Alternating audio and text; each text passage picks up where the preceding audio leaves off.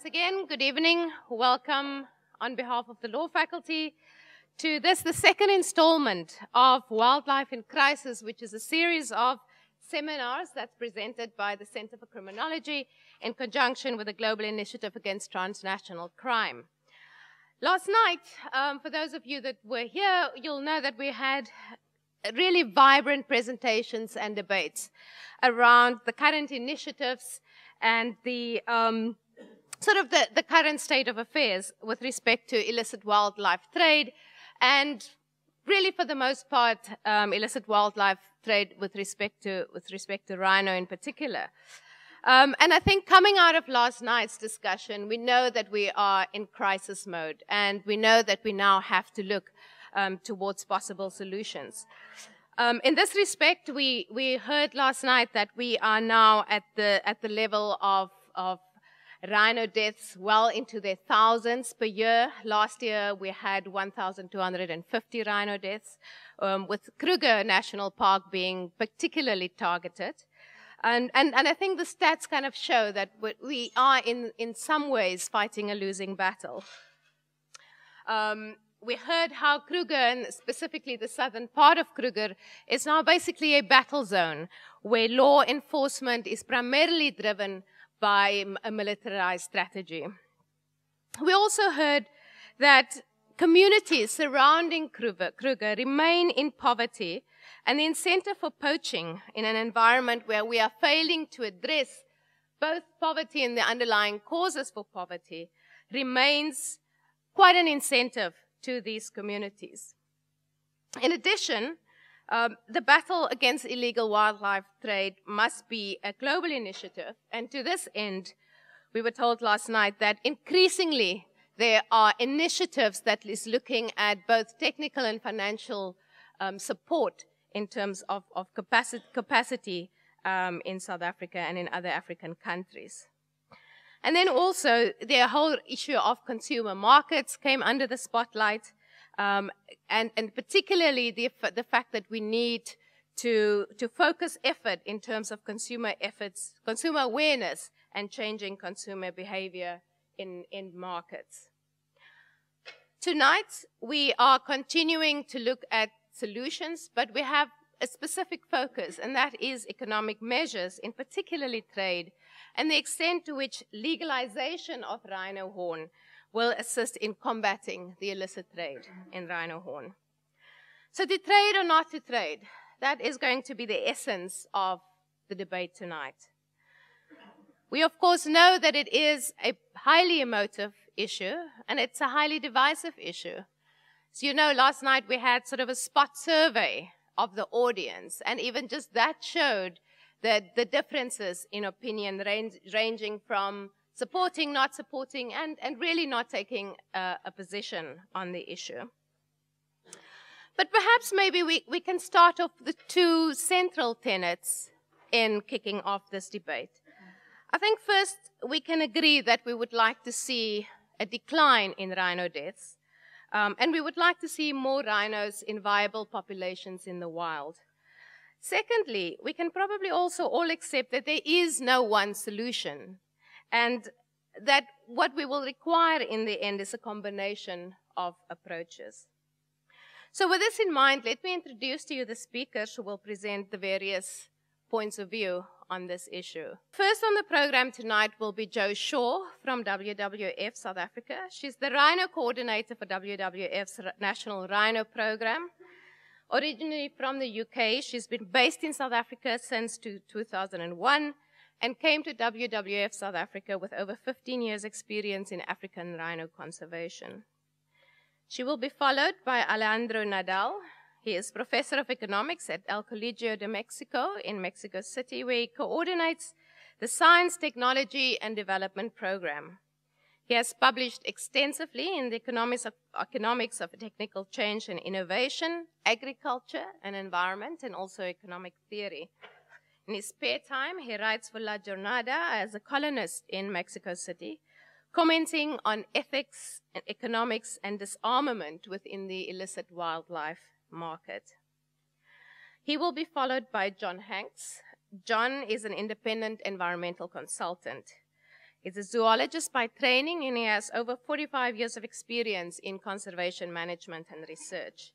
He's worked all over Africa, and in South Africa, he's worked amongst others with the National Parks Board. He's lectured at the University of Natal, and he was the first executive director of the Peace Parks Foundation.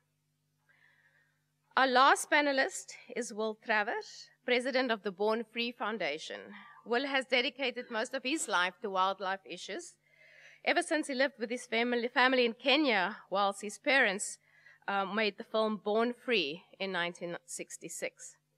In 1984, he co-founded the charitable organization which is now known as the Born Free Foundation. In 2002, Born Free USA was launched, and it leads vital campaigns against animals in entertainment, exotic pets, trapping, fur, and international wildlife trade.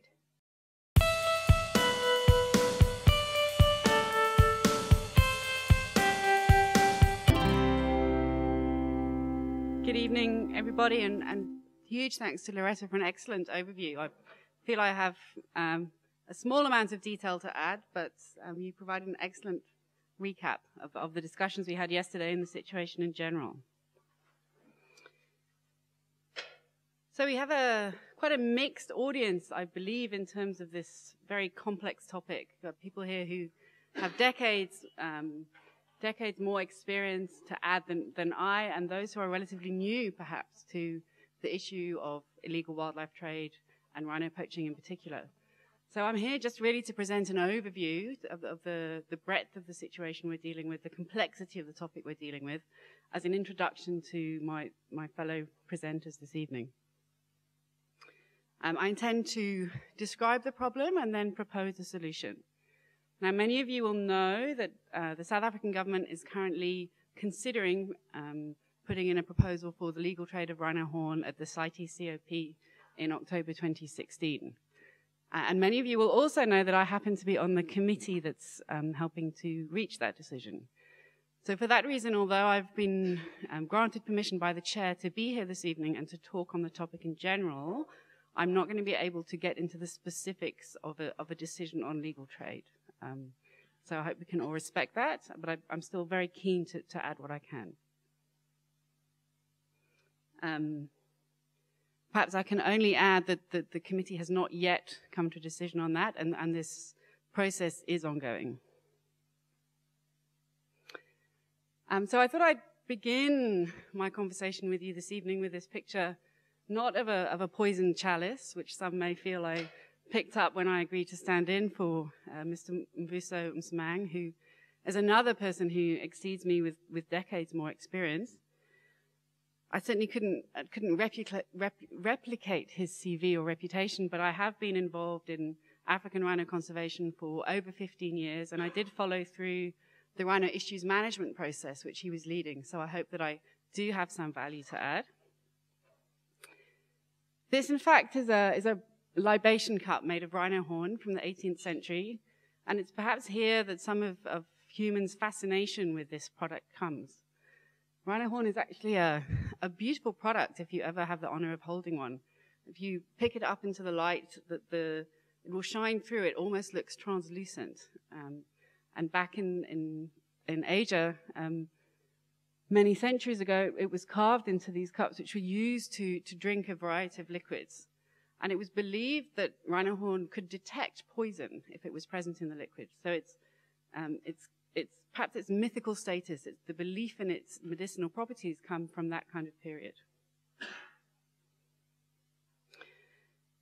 And this ancient reverence for the product and this conviction in its medicinal properties seems to form the basis of the situation that we're dealing with today.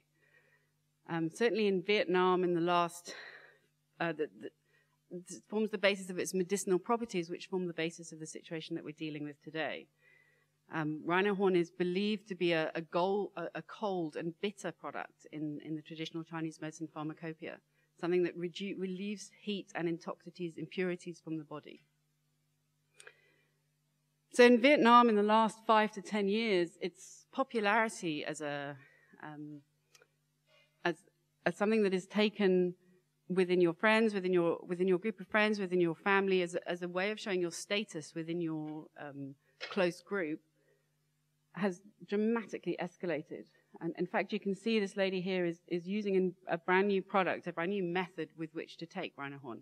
These low-lipped ceramic bowls with a very rough serrated bottom.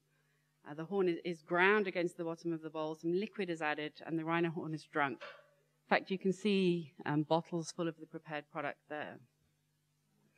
So the spike that we're seeing in rhino poaching in South Africa in the last 5 to 10 years seems to perhaps be correlated with this new use of rhino horn as a status symbol in Vietnam. But we're also seeing recent reports of other rhino horn products throughout East Asia. These carved balls made into bracelets, also these new small cups. So although a large percentage of the product that's found generally in the market seems to be fake, to be made of wood or buffalo horn or other products, there certainly is a growing amount of illegal rhino horn on the market throughout Southeast Asia. And I think in terms of an introduction here, the point I'm trying to make is that we talk about demand for rhino horn, but it's not just one demand from one market for one product. It exists in Vietnam, it exists in China. There seems to be trade flourishing on the Laos and Myanmar borders, and people are buying horn for different reasons for different things. In addition, we know in the past that demand for horn has shifted geographically. Those of you who were here yesterday evening will have seen Tess Rayner produce the presentation from Traffic showing the explosion and then reduction of demand in the Yemen, in Taiwan, in Japan, over the past 50 years. So then we come to the rhinos themselves. This is a picture from Shishli-Umfolozi, home of the southern white rhino and the basis for Operation Rhino, which saw the recovery of that species. And in fact, this really is one of the great conservation success stories. From perhaps 20 or 50 animals at the turn of the 19th century, there are now around 20,000 white rhinos throughout the continent, about 18,000 of those in South Africa. So you can see here animals through Operation Rhino began to be relocated to new homes, to good habitat where their numbers could grow. However, if we look at the black rhinos over a shorter time period, we can see the opposite trend and this precipitous decline from perhaps 100,000 animals throughout East Africa down through Zambia into Southern Africa from the 1960s to a minimum number of about 2,500 in the mid-90s, a decline of perhaps 97%. And sadly, one of the fastest declines known for large land mammal. But what we had seen when we look at this more closely in more detail, since that period in the mid-90s, is a doubling of figures to the beginning of this decade, to perhaps 5,000 animals, and about 2,000 of those in South Africa. So South Africa is home to more than 80% of white rhino and about 40% of black rhino. So really this is just to emphasize the historical success that South Africa has shown in rhino conservation. 75% of all the rhinos alive in the world today live here in this country. And perhaps this is the reason why we're the focus of so much illegal activity at the moment. However, that's not to say other countries, other range states aren't important. Throughout Africa, there are still significant populations in Namibia, in Zimbabwe, in Kenya, and then Asian species in India and Indonesia. What's perhaps unique to South Africa is the private ownership of animals. About 25% of both white and black rhino in South Africa are privately owned, and some animals are also under a community ownership model. But the situation in South Africa has rhino owners, rhino managers, the parks agencies facing the biggest threat they've ever experienced. And with poaching increasing over, perhaps some people use the figure of 9,000% since 2006, the security costs for looking after those animals have escalated way beyond what people would ever have expected. So at present, the only connection between the supply of animals from Africa and this demand in Asia is illegal. As we heard last night, and as the minister mentioned in her press release at the beginning of this month, 393 rhinos were killed in the first 4 months of this year. That's an increase of around 20% on the rate of animal losses the year before. So we've seen this year-on-year escalation of about 50% in the increase of rhino poaching in South Africa since around 2008. Rhino poaching is now at a rate of about 3 animals a day. So the topic of wildlife in crisis seems an apt one. But perhaps at this point, it's worth stepping back to look at a national level at the situation we're working with. Founded in the Constitution of South Africa is not only the need for conservation, but that this is based upon ecologically sustainable development and use of natural resources, linked to economic and social development. So this was well framed yesterday evening, I believe, by the representatives and people in parks, talking about this in the context of land restitution and balancing the needs of people with the needs of wildlife conservation and protected areas. So this is actually a picture not from South Africa, but from Mozambique, not far from the Kruger border. And many of the issues raised last night around bitterness, around resentment from disenfranchised people who've been removed from conservation areas. The fact that they're often lacking basic infrastructure and alternative livelihood sources. They're excluded from historical lands. I think this provides an important context for us to understand the situation from. And there's an excellent conference called Beyond Enforcement held in Johannesburg in February, and I would encourage people to read the outputs from that meeting. Whilst we're talking about economic issues, that the poor performance of the national economy, the lack of investment, lack of growth and social justice will mean continued pressure on our wildlife resource. Because they are the most immediate resources for many of these people, and they do currently command these incredibly high prices. The other frame, and on top of all this, as has been so aptly introduced by Loretta, is this increased involvement of transnational organized crime syndicates in trafficking high-value wildlife products. And this is a representation of the movement of illicit products around the globe, primarily narcotics, humans, counterfeit goods, and then the pink here is the ivory rhino horn moving in from East Southern Africa. So I don't think we should underestimate the effectiveness of these illicit supply chains, which have become embedded, providing products from Africa to meet the demand in Asia, or the impact of this very rapid globalization that we're experiencing in terms of people's ability to move information, to move the product and money. These chains are highly adaptive. They can move rapidly across national borders in a way that the law enforcement agencies simply are unable to react to with the same level of agility. So although we've seen national governments both within the region, but perhaps more so from Europe and the US, start to talk about the need for international cooperation to combat wildlife trafficking, we haven't yet really seen action at this scale.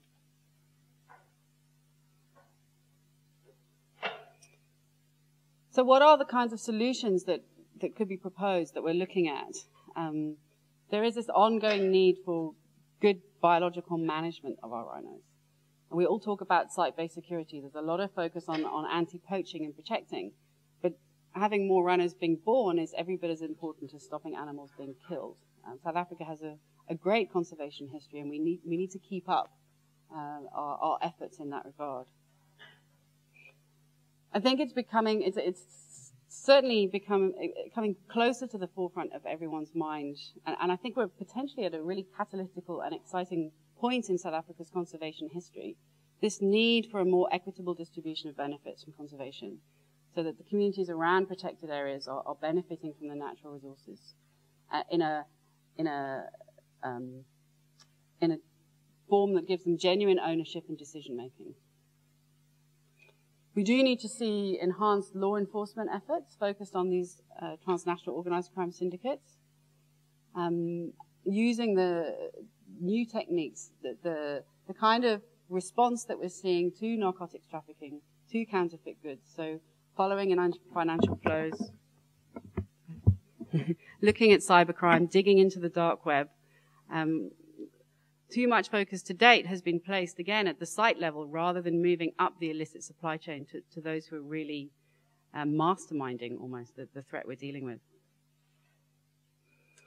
We need to see ongoing government cooperation, and this really needs to move, in my opinion, beyond the meetings, the conferences, and the talk shops to seeing people actually working together to combat the networks involved in this.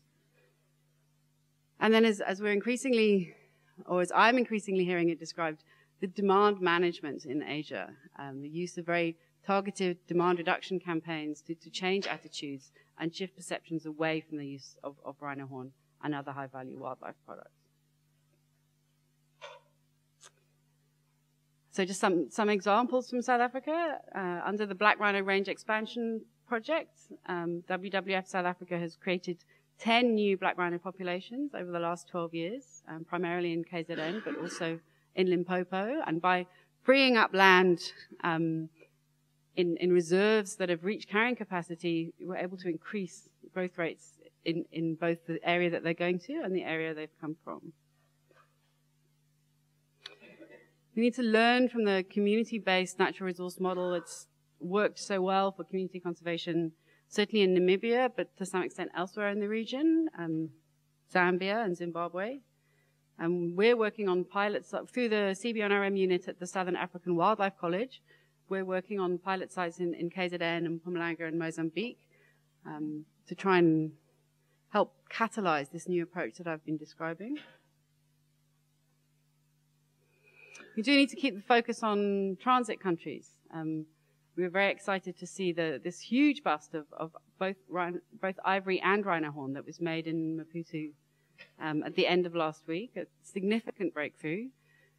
Mozambique's come under a lot of flack, but with the new Prime Minister and the new government, we're starting to see action there. The new conservation area laws have been enacted, and arrests are being made. We've seen paramilitary police deployed along the border, and almost a change of attitude. Conservation and wildlife is coming onto the agenda in Mozambique, and I think that's something that needs to be supported and encouraged. Again, those of you who were here yesterday evening will have heard Tess Rayner talk in some detail about the work WWF funded to understand the consumers in Vietnam and develop a very targeted behavior change campaign to facilitate demand reduction. So the hot topic, the final question remains, to what extent can this demand from Asia be met by the supply from South Africa by a potential legal trade? Is this a way that we can combat another tool for the toolbox? And I'm afraid this is the famous fence between South Africa and Mozambique. Without wanting to be accused of sitting on it, I simply cannot get into this conversation with you this evening because of the restrictions placed upon me by the committee. However, my presentation will be followed by experts from around the globe who've come to present us with their expertise and their opinions, and I look forward to a healthy discussion with everybody this evening. Just to emphasize once again, these are the opinions of myself and WWF, not the Committee of Inquiry. Thank you very much, and if anyone has any specific questions for me, please do contact me. I'd be happy to get into discussions offline. Thanks.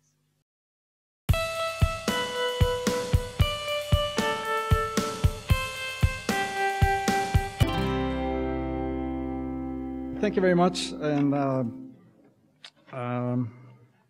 I want to say a special message of gratitude to the University of Cape Town and to the Conservation Action Trust for organizing this. I think I will bring you a message from the field of economics, but also from Latin America, and tell you that the eyes of Latin America are very much on the debate and on the discussion of conservation policy in Africa, in South Africa, and will be here as members of CITES. So we feel we do have a lot of things at stake, and we feel also that we need to stand together and united in this struggle for conservation and sustainability. I'm going to be addressing a question that I think is fundamental. How can we accurately and in a very rigorous manner evaluate a conservation policy that relies on a deregulated market for rhino horn? I think this is a very legitimate and valid and important question. And to introduce the debate or the discussion, I would like to share with you some of the ideas that are being discussed by economists worldwide on similar questions about market-based policy instruments. So this is followed by another question: what do we need to know to evaluate a policy that relies on market forces and legalized markets? What do we need to know at the firm level? What do we need to know at the entire market where these individual firms are operating? What do we need to know about demand? And even if there are some uncertainties, at least we need to have an approximate idea of how firms, markets, and demand interact and what are their dynamics. And also, what do we need to know about the value chain? So we're going to be going in some detail into each one of these four elements that I'm pointing out in this slide. And just to introduce the matter a little bit more, I want to tell you that markets, of course, have been used as environmental policy instruments in many other instances, and also that markets have been regulated and deregulated many times for a long period of time. Why is this? Well, one crucial reason is to prevent unfair business practices. And this, I think, in the debate and in my presentation will probably, you will see how it is connected to the whole issue of conservation. But for the time being, just focus on the idea of unfair business practices, which means the ability of firms to manipulate prices for their own interest in detriment of consumer welfare. And if you want to talk about conservation policy, you can replace the words consumer welfare and substitute them by conservation. But in fact, they go together because I think consumer welfare in this case is also closely related to the conservation of wildlife. Examples of markets that have been regulated and deregulated and are monitored all the time are taken from the Federal Trade Commission in the U.S., in the financial sector, the Securities and Exchange Commission. Something closer to the point of commodities and environment is the Commodities Futures Trading Commission. You have similar authorities in Europe. At the multilateral level, the World Trade Organization carries out endless debates on panels trying to decide whether a country has a right to impose countervailing duties or measures to compensate for unfair business practices on the other side of the fence in international trade. And what do these bodies need to know in order to assess market performance? Well, the answer is very simple. They need to have information on the structure of the market and its price formation dynamics. This is really crucial. Without that information, you will not be able to reach any kind of adjudication of the disputes, for example, in international trade. This can be achieved through detailed studies at 4-digit level of the International Standard Industrial Classification of the United Nations. These studies take place on, you name it, plastics, petrochemicals, automobiles, food industries, machine tools, any kind of industry, manufacturing industries that you can imagine has undergone this type of exercise in monitoring market performance. And this is what allows agencies to properly evaluate policies related to market performance. Question: do we have something similar for rhino horn market and a legal market? Do we have something similar for ivory? The answer is no. And I think this is laden with implications. Let me go back then to now to try to describe what is the argument for legalizing trade in rhino horn. But this, by the way, is applied to many other markets in wildlife, so-called products. And after doing a very comprehensive literature review, this is what comes out. And I can provide you dozens of references in journals of all kinds, and that will tell you that I'm not building a straw man here to throw it down. This is exactly what the literature of pro-trade economists will tell you. Number one, the trade ban causes prices to increase, generating incentives for illegal trade and poaching. The profits of this illegal trade go to crime syndicates. The appropriate policy response would be to legalize the trade in rhino horn. Key assumption, the stable supply will bring down prices, and the illegal traders will be outcompeted and put out of business. The profits of the trade will now go to the lawful rhino owners or custodians, and these resources will be reinvested in conservation. There are some schemes of how this can be done through, for example, a central selling organization. I imagine that will come up in the debate later tonight, so I won't waste time right now talking about that. I just want to say that the key questions here is that the proponents of a legal rhino horn market need to explain why they think the prices will drop as a stable supply flows into the market. The burden of proof is on their side. They need to explain exactly how this will happen. It's not a slogan. It's just not an empty phrase. We have to really understand why is it that they think prices will go down. This notion relies on several key assumptions concerning the nature of the firms and the market in which they operate. In other words, the price dynamics, without any data to support these assumptions. So we go now into the details of my presentation. What do we know, and what do these economists that propose legalizing the rhino horn trade tell us about what happens at the firm level? What do we know when we go into firm level analysis? Well, the answer, unfortunately, is very little. We know very little about ownership structures, type of firm, size, degree of vertical integration. Cost structures, we virtually know nothing about the cost structures of these firms. How do they look at their costs, and how do they make pricing decisions? We have no information on the structural composition of costs.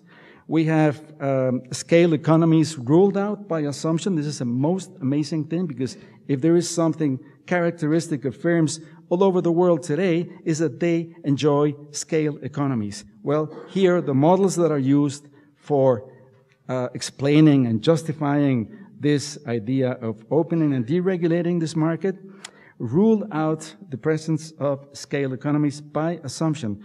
Are these firms diversified? How much product diversification do they engage in? We simply don't know, and in fact, this is also ruled out by assumption when you bring in so-called partial equilibrium models that have firms which only operate in one market with one product. So this is something that is very delicate. What about finance? How are these firms financed? What is their debt equity ratio? What are their links with financial sector? These are big words. Maybe we're talking about retailers or middlemen. So what is the relation with, for example, the local money lenders, or the big traders that supply them with the rhino horn that they will be selling? Do we know something about this? No, we don't. All of the above condition or determine the capacity of firms to launch or withstand price wars or other forms of competition with firms in the market in which they operate. So I submit to you that this is really crucial information if we are going to evaluate the advantages or disadvantages of deregulating rhino horn market. What about analysis at the market level So let's go and see where these firms operate. Price formation mechanisms and the evolution of prices depend on market structure. By this we mean concentration ratios. Do we know how much of the market is concentrated in how many firms? Is the market a concentrated oligopoly where collusion is easy or not?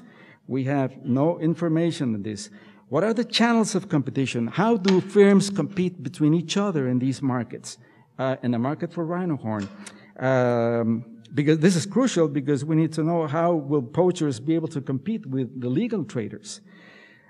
And finally, we need to know something about the structure of the value supply chain. Are these firms or agents operating in these firms vertically integrated? What are the barriers to entry? Is it possible? Is it easy to get in and to get out of the firms? All these are variables that are crucial to evaluate market performance. Is the market expanding, contracting? We know very little about demand side and the way it is evolving. The size of demand and its response to price changes is something that has not been adequately studied. There are some anecdotal pieces of evidence here and there, but by and large, we don't have the capacity right now to carry out a comprehensive, a serious study of the evolution of demand. Even things like some of the things that Joe was mentioning a while ago, the format of products in the market and the relation with consumer preferences. Yes, we can see libation cups and we see chunks of rhino and people grinding rhino horn to make the famous wine, etc. But what do we know about the market? How does this translate in terms of demand, patterns of demand? Do we know something about this that can allow us to say, hey, the market for rhino horn, we are sure that we will bring the price down and we will outcompete the poachers? Well, one very important question has to do with something called price elasticity, the response of demand to changes in prices.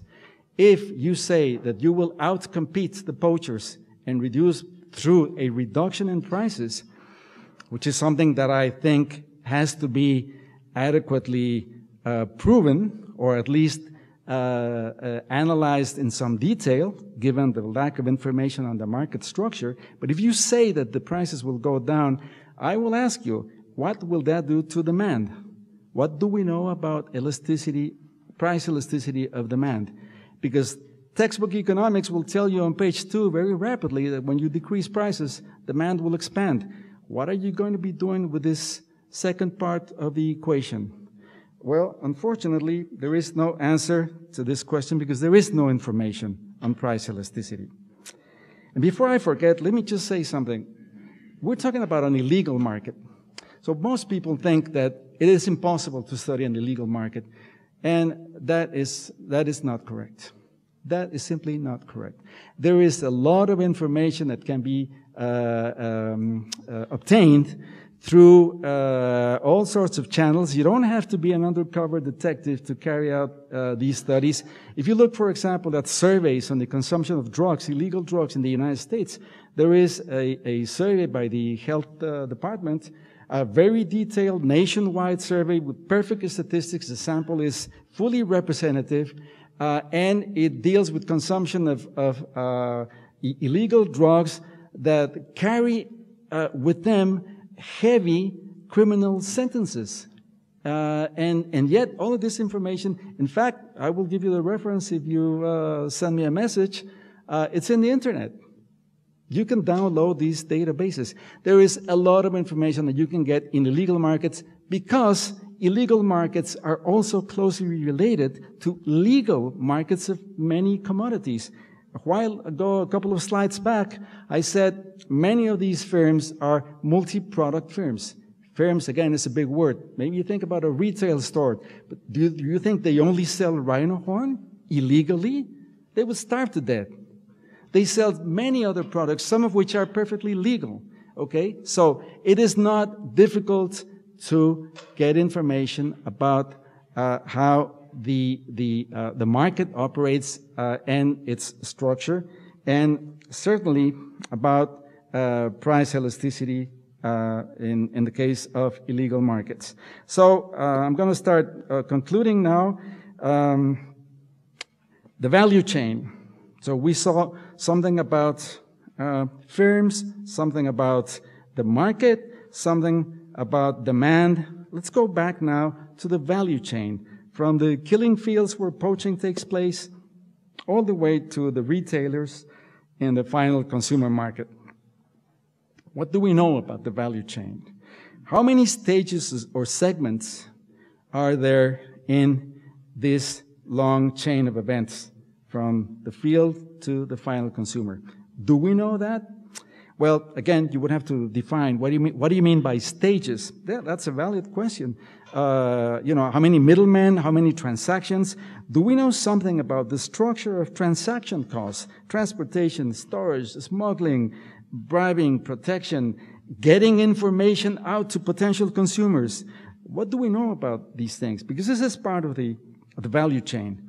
And if you don't know anything about these things, it is very adventurous to say that legal, stable supply will bring prices down. There is simply no way in which you know that this may or may not happen. So the end of the road, maybe this sounds very strong, but I think it's valid. I think we have been blinded by this veil of ignorance of how the market looks like. We don't have any, you'd be surprised. We don't even have an approximation of an idea as to what is the structure of this market. Okay, so I'm not even, close to making estimates about concentration ratios or, vertical integration. No information whatsoever. It is really alarming to make policy recommendations under this, being blinded by this veil of ignorance. And I think we need to be aware of the pitfalls and dangers. Number one, outcompeting the cartels is not guaranteed. It's simply not guaranteed. Whoever tells you that legal supply will bring down the prices and you will outcompete the cartels is deluding himself, herself, or yourself, and because this is something that cannot be put on the table with this veil of ignorance. One possible outcome, this is a real danger, you may be locked in on the path to a runaway expanding market that you will have no idea where this ends. But I can submit to you that it will not be a pretty picture at the end of the day. Finally, as I said at the beginning of this presentation, there are studies on market structure and price formation dynamics for things such as plastics, automobiles, semiconductors, apparel, textiles, you name it.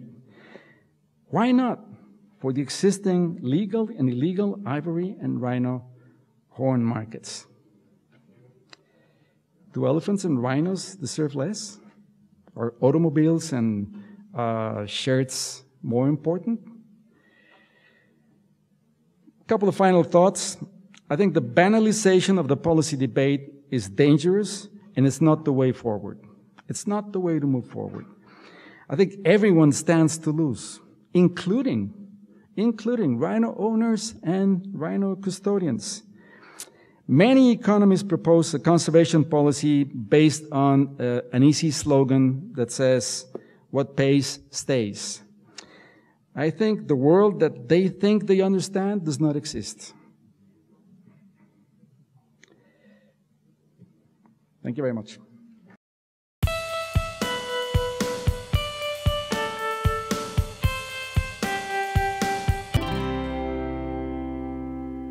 Well, thank you very much, ladies and gentlemen. That's a tough act to follow by any standards. This is what we're going to be talking about today. It's a superb example of one species in the extraordinary celebration of biodiversity we have here in South Africa. Now, I think everybody in this room hopes that this animal is going to be here for many, many years to come. And of course, it's just one part of the animal, or two parts, the horn that we're talking about. And a horn like this on the illegal market is worth about 2 million rand. Let's put that in perspective at the start. I'd like to start this presentation by addressing the realities of where these animals live in Africa and the realities of conservation. And I want to do this because I think there's a misconception in many people who don't live and work in this continent that we live in a place where... It disappeared. What's happened? We live in a place which is a Serengeti utopia stretching from the Cape right up to Cairo. The protected area networks in Africa should be the crown jewels of where we conserve our biodiversity. They should be there, they should be secure. Regrettably, they are not. They're all under threat because look at where they're situated. Look at how small many of them are. Look at the protected areas here in South Africa. You hardly see them. You look through Africa, you see a protected area network that is fragmented and isolated from one another. Now, here's the important point. We heard this yesterday, that many of the protected areas in Africa are underfunded. They're really seriously suffering because they don't have adequate money. They don't have adequate staffing. And ladies and gentlemen, there isn't a single protected area in Africa today that has adequate budget to do its job properly. Not even Kruger National Park. And you heard that yesterday. And we must appreciate that because this is a serious concern for the future. You heard this yesterday as well as a significant lack of political commitment to the protected area network. It was a point made very strongly by the British High Commissioner, and of course he's absolutely right. And why is that? Well, look here in South Africa. Can we honestly expect the government to put millions more into conservation of one single species when the government is faced with so many pressing so many pressing economic problems? I'm looking at the lights. Are they going to stay on? For those who don't know South Africa, we have a thing called load shedding. The lights could suddenly go out right now. I hope they won't. But that is a huge priority. That requires millions to get it right. Without that sort of money, we have no hope of economic development. That is the reality. Look at what's happening to service infrastructure declines, our water cycles, the need for better education, for jobs for, creation, for employment opportunities. With every single country you look at, those are the priorities that people are looking at. Certainly here, certainly in Kenya. Conservation of single species is not seen as a priority. Inadequate law enforcement linked to widespread corruption, hugely important. We heard that emphasized by several speakers yesterday. And the last point here, there's continued alienation of the adjacent rural communities by these punitive measures to protect wildlife, which in too many cases makes little or no attempt to help these people move towards sustainability. These are the realities that we face. And this, for those who want to read more about it, is a very important reference. Watson, 2014. It's in Nature. Please read it. It shows the perilous state. Now, for many people who don't know South Africa, I just want to stress that the important role played by the private sector. Joe Shaw mentioned this. Let me come back to this. Look at the population of white rhinos on private land in South Africa. A lot of people don't know that 25% of South Africa's rhinos are on private land. And ladies and gentlemen, for those who don't know this, these private lands today hold more rhinos than the combined rhino population in the rest of Africa. And yet, they get no support from government, or very little. It's very tragic to see that no government incentives for private land, no tax rebates, very little in the NGO donations.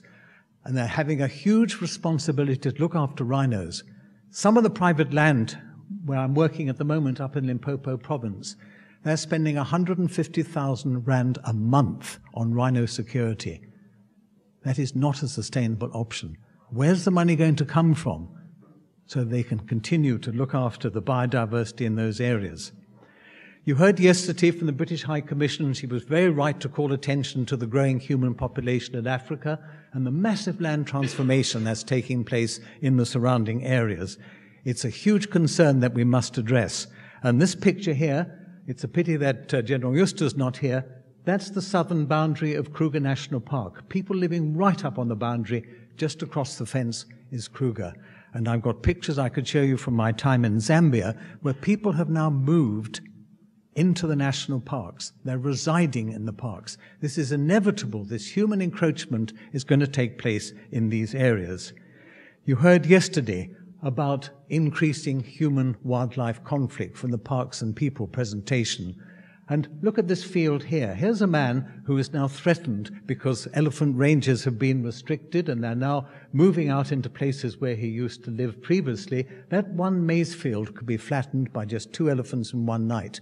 We have to address the realities of human-wildlife conflict. And the other thing, which I think we're tending to overlook, there's such an emphasis on elephants and rhinos. Conservation managers have got a commitment to conserve the full spectrum of biodiversity. This is a national park. It's Chobe National Park. That is a terrible picture. It's like that because there are too many elephants there. The purpose of a park is not just to conserve the charismatic megafauna. The purpose of a park is to conserve the full spectrum of biodiversity. We must remember that. And if animal numbers go out of kilter, they must be managed. The reluctance to face this, but that is the reality that we face today in Africa. Now, let's go to the area that you heard a lot about from speakers yesterday, Mozambique, the border of Kruger National Park and the poverty that exists there. Mozambique is right at the bottom of the pile of poverty. It ranks 185 out of 187 countries in UNP's Development Index. And if you look at what is happening there, they've got an inexhaustible supply of people who are only too willing to cross the border to kill rhinos. You imagine you're living there. Real poverty, no job, malnutrition, no hope for the future. Somebody comes into the village and says, here's 20,000 rand in crisp new notes. Go and kill me a rhino. Of course you're going to be tempted. This is what's happening. Because of the poverty in these areas, because there's no hope, can you blame people for going across the border? And this is a photograph taken from a fixed camera on the point. 3 poachers, daylight, crossing into Mozambique. You can't see it clearly here. If you look at the firearms they have and the fact that this man is carrying an axe and the significance of that, you'll see in a moment. You heard yesterday from General Yusta, 386 poachers were neutralized in Kruger National Park. He didn't say what neutralized means. Let me be more specific about this. 220 poachers have been killed in Kruger National Park since 2008. That is the reality. And up to 12 groups, as you heard yesterday, are in Kruger National Park at any one time. Is it surprising, then, that General Yusta and his colleagues are not getting on top of it? You have an inexhaustible supply of people coming across the border because of the poverty that exists in those communities. And you heard yesterday again the importance of community-led solutions. This is a photograph I took up in Kafue National Park in Zambia. A big park, the same size as Kruger, but people living in real poverty. Look at that picture. They're genuine subsistence living. They come into Kruger National Park because they have nothing outside. Can you blame them for wanting to fish, to kill, to snare, to live? Wouldn't you do the same if you were living in that position? That's the reality we have to face. And a very important paper came out by IUCN in 2015 of community-led solutions to tackling wildlife crime. And there they made the very important point that the lessons for all concerned with rhino poaching is that the engagement of communities is crucial for success if we're going to get this story right. Just 2 quotes from yesterday. You heard General Yusta talking about this. He said the key lies in community beneficiation. What does he mean by that? What are the benefits that can go to communities? And you heard also the traffic representative saying a legal trade in wildlife can contribute considerably to community development. Very important point. He wasn't referring to rhino trade in this particular case. Now, let's look at dehorning of rhinos. You all probably know that this is a technique that has been advocated in an attempt to reduce poaching.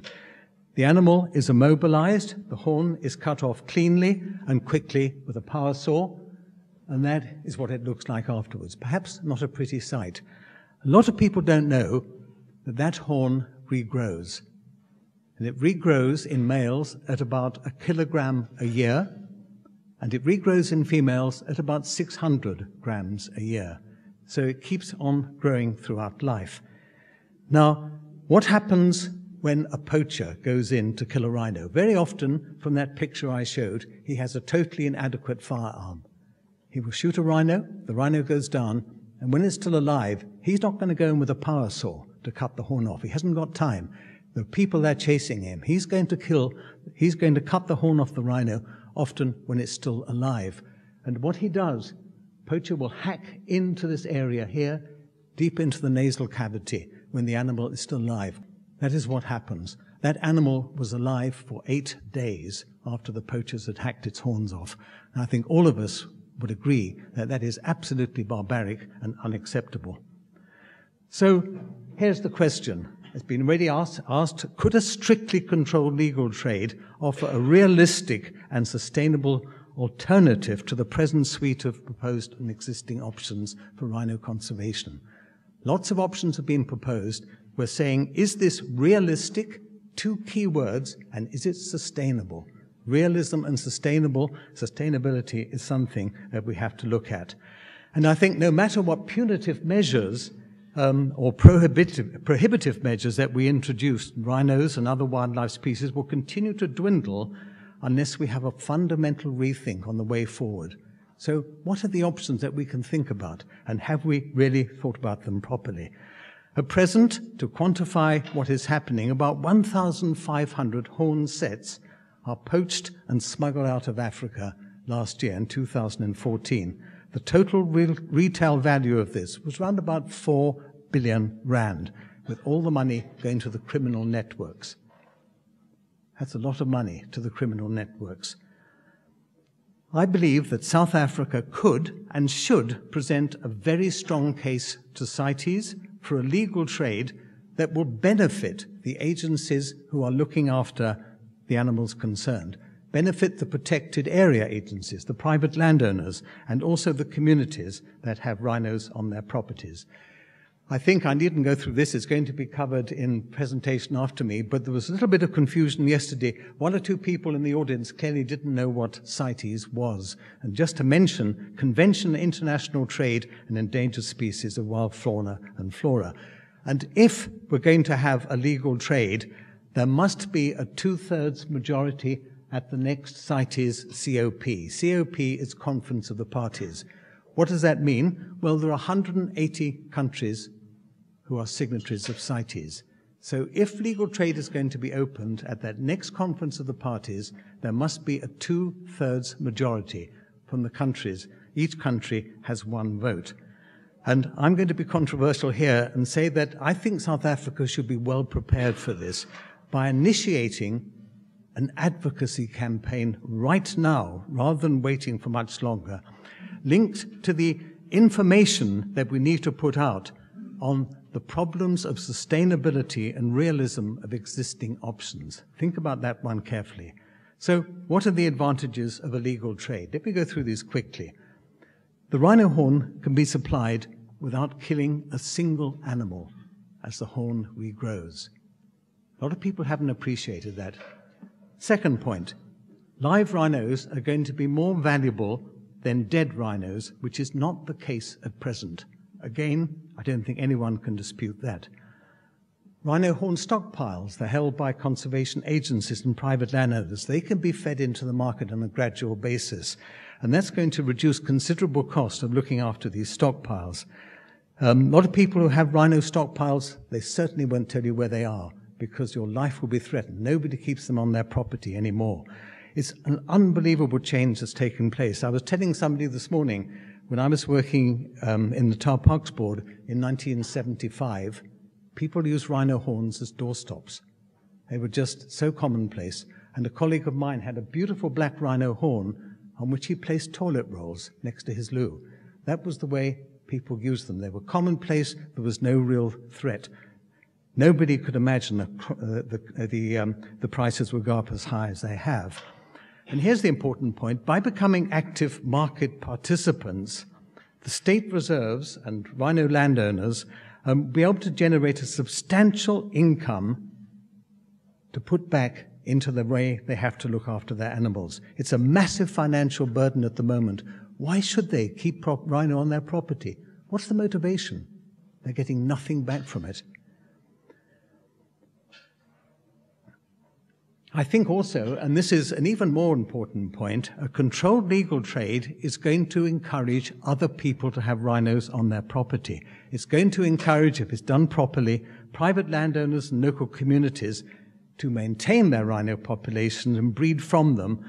And I believe that this would have a significant impact on actually increasing the number of rhinos on the field in Africa.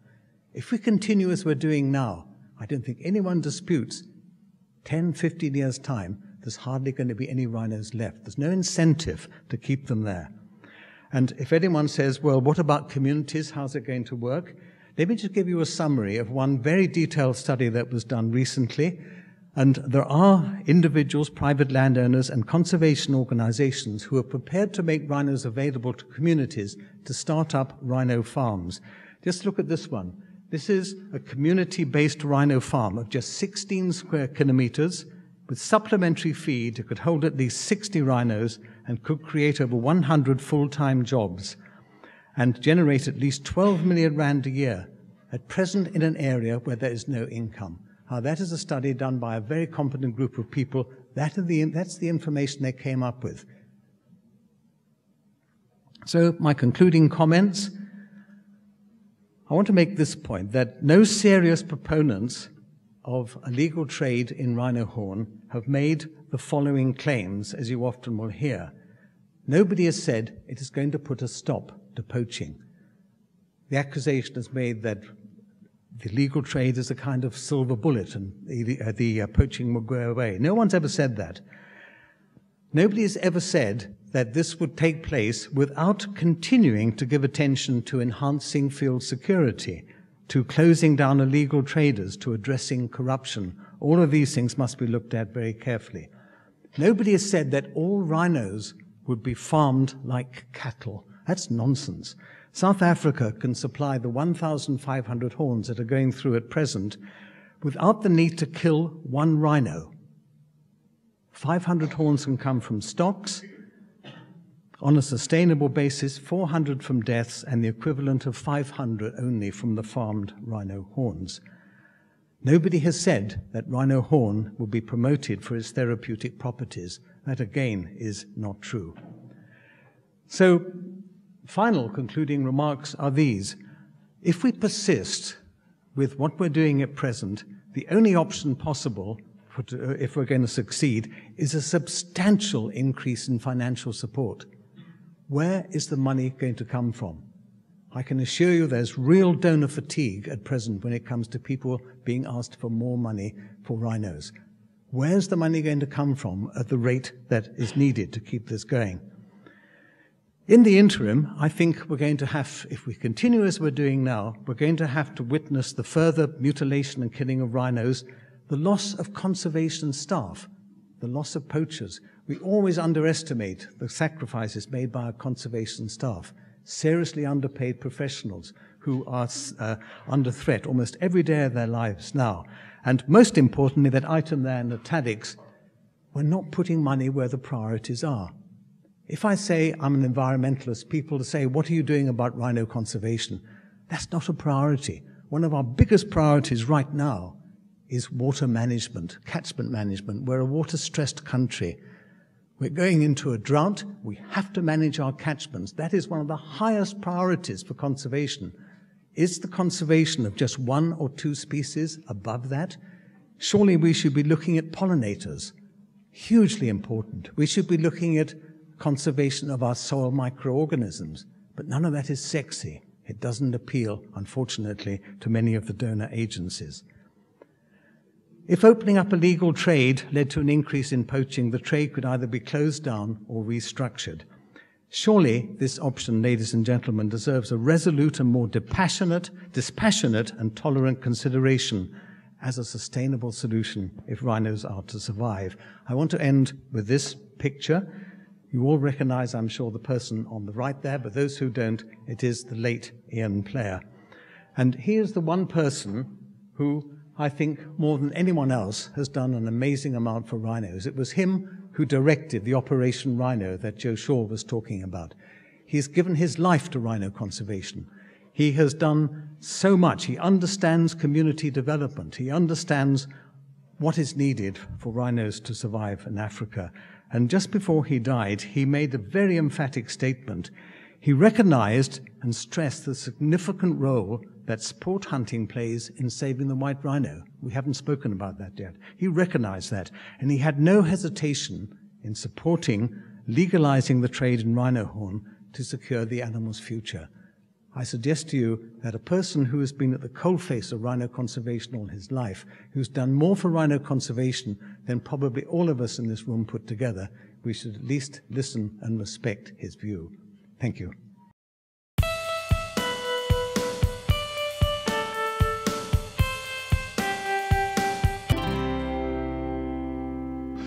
Good evening, ladies and gentlemen. First, I'd like to thank UCT, Conservation Action Trust, and the organizers of these meetings, the Government of Norway, and of course, your good selves for attending. So my name's Will Travers. I'm the president of the Born Free Foundation, Born Free USA, and a few other things as well. And I started working in the wildlife sector in 1984. Let's be clear, I'm not a scientist. I'm not technical. I'm not a South African.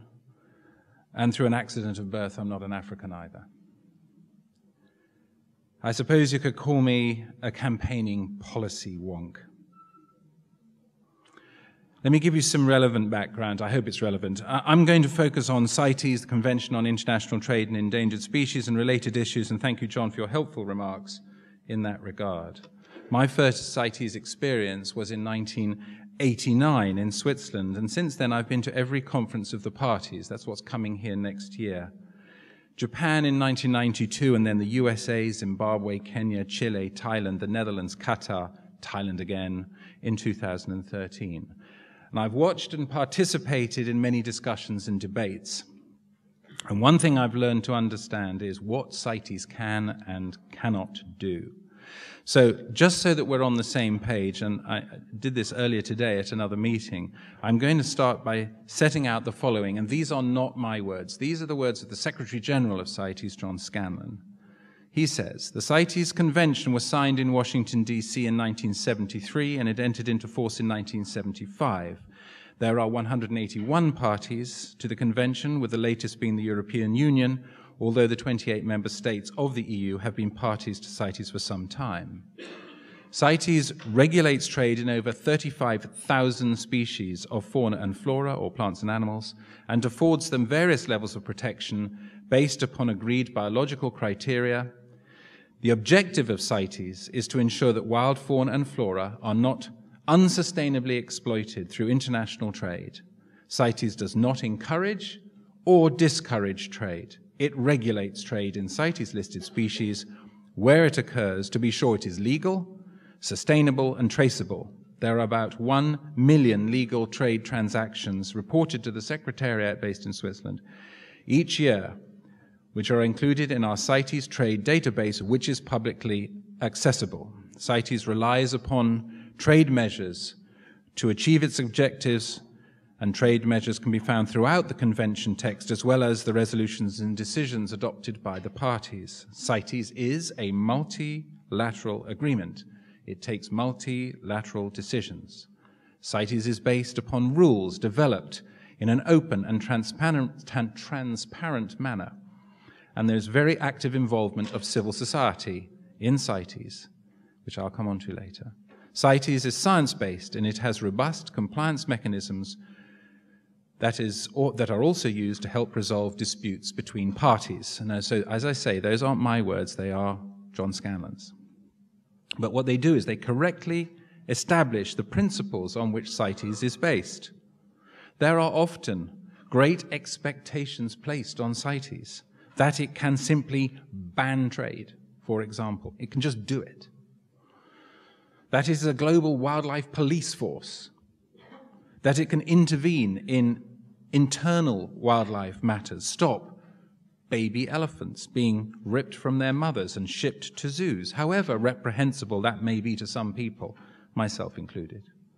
It can do none of the above.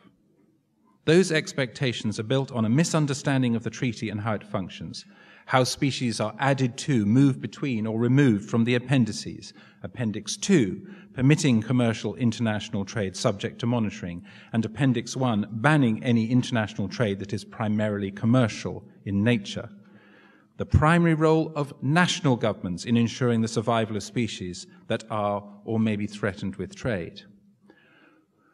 One way that I and many others have tried to work within CITES, but also take the most precautionary approach possible, is through our membership of the Species Survival Network.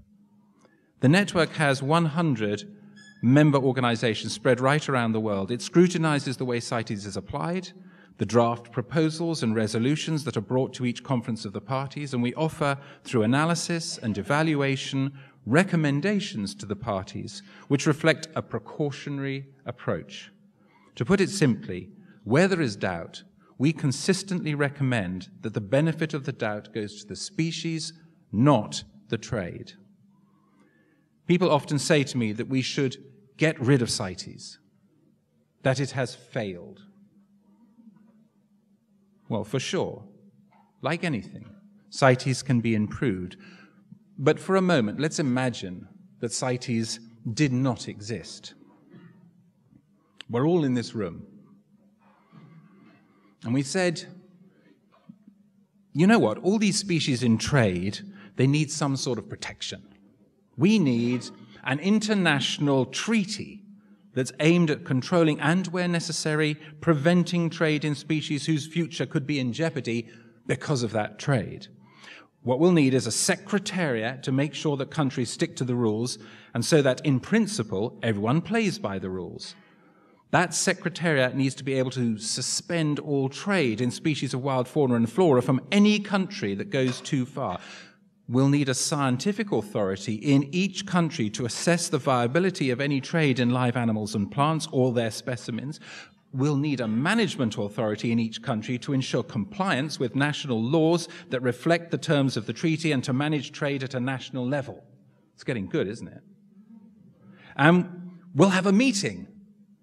Let's say every 2 or 3 years, all contracting parties will get together, where proposals relating to trade will be discussed and where a vote of 2/3 or more in favor of the motion will be internationally binding. Sounds pretty good to me. But remember, this is the fantasy world. It doesn't exist. It's an idea that you and I, we've just dreamed that up. Now, ask yourselves, would we today ever be able to turn such an idea from dream to reality? I propose the answer would be a solid no. Look at the other multilateral environmental agreements that have come along since CITES, CBD, CMS, and more. Important, vitally important in their own right, but do they have the potential to take the kind of measures that CITES has, to hold countries to account, to introduce trade sanctions at a global level? The answer is no. We have CITES, and we must be thankful for that, and we must make the most of it, make it work to its full potential, and in my view, ensure that it delivers a precautionary agenda so that we don't speculate on our wildlife heritage, but we conserve and protect and nurture it. So in 18 months' time, South Africa will host the next conference of the parties. Potentially 181 countries will be represented. When it comes to wildlife and the future prospects of some of our most iconic species, the eyes of the world will be on South Africa. And I think it's going to be here in Cape Town. The press interest will be intense. Social media will be buzzing. Species we've all heard about, elephants, lions, tigers, marine turtles, I said there were over 35 species on the CITES appendices, will be in the spotlight, and so will the host nation. I've witnessed some successful CITES meetings and others that are not so good. From running the gauntlet of the Japanese tuna fishermen in Kyoto in 1992, people who, while understandably representing their industry, ensured it would be many years before the international community paid attention to the calamitous decline in bluefin tuna stocks, and that by the time action was taken, the species was commercially extinct. To the highly intimidating atmosphere in Harare in 1997, where the president of Zimbabwe intoned that fateful phrase, "If it pays, it stays." It was at that meeting that the decision was taken to permit the first one-off ivory stockpile sale. Then there was the 14th meeting of at The Hague, where much of what the EU's intentions were to prioritize tree and fish species. And sadly, they spent so much time trying to organize themselves that they omitted to go out there and make their case to other parties. And the result was a distinct lack of progress. Nairobi actually was great. Qatar was pretty good. Fort Lauderdale was okay. Santiago in Chile, that was good as well. Each meeting lives in the memory for one reason or another. Bangkok 2004, perhaps more than most. That's where the decision was made to approve the second one-off. You work it out. Second one-off. Ivory sale. A sale that took place in late 2008, early 2009. A decision that, in my view, was a massive mistake that went ahead despite everything that so many of us tried to do to persuade the powers that be to say no. I remember meeting the UK government's environment minister at the time, just before that decision was rolled out. And she patiently explained to me that based on the advice that she'd been given, the UK, as a member of the CITES Standing Committee, would support the stockpile sale despite my urgent warnings that it would be most likely to stimulate demand and accelerate poaching. And it's all very well to have hindsight. We can all have that. But part of the responsibility of being in a position of power, being the one who makes decisions, is to be wise, to assess risk. And all the chatter at that time was how we could be reassured that no illegal ivory would be allowed to infiltrate the shipments from the legal sale. We even had, in my view, the rather ridiculous spectacle of the then Secretary General of CITES counting the ivory into the container at one end and counting it out of the container at the other, as if, in some sort of wildlife version of Star Trek, Scotty might have teleported ivory into the locked steel container in the center of a global media frenzy. Of course, that really wasn't the issue. The issue, just as it is today, was the market, China. No one, as far as I'm aware, has done any really serious analysis of the market, something that Alejandro referred to earlier. The drivers of the market, the size of the market, the desire of the market, the elasticity of the market. What we found after the event was that the market was and is enormous, and that the 60 or so tons of ivory that were legally imported into China did little more than whet the appetite. So I was listening to the other speakers. This is the blank bit of paper. Well, not quite blank. This is the bit of paper where I tried to capture what I learned from the other speakers. And Joe Shaw, our first speaker, I thought gave a very useful overview of the rhino horn trade and expressed concerns about the lack of international action. I do have to say I commend the efforts identified at both the London Summit and the Kasane meeting. And I have got reports from both meetings here if you're interested. She mentioned demand management and demand reduction. I prefer a clear focus on demand elimination.